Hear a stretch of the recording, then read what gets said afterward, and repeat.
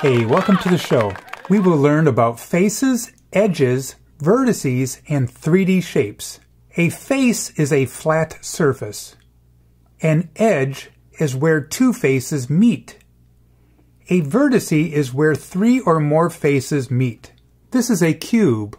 A cube has 6 faces, 12 edges, 8 vertices. This is a rectangular prism.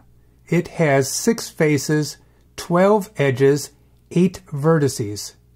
This is a pyramid. It has 5 faces, 8 edges, 5 vertices. This is a cylinder. It has 2 faces, 0 edges, 0 vertices. This is a cone. It has 1 face, 0 edges, 1 vertice. This is a sphere. It has 0 faces, 0 edges, 0 vertices. Thanks for watching the show. Please subscribe and adios. Bye-bye.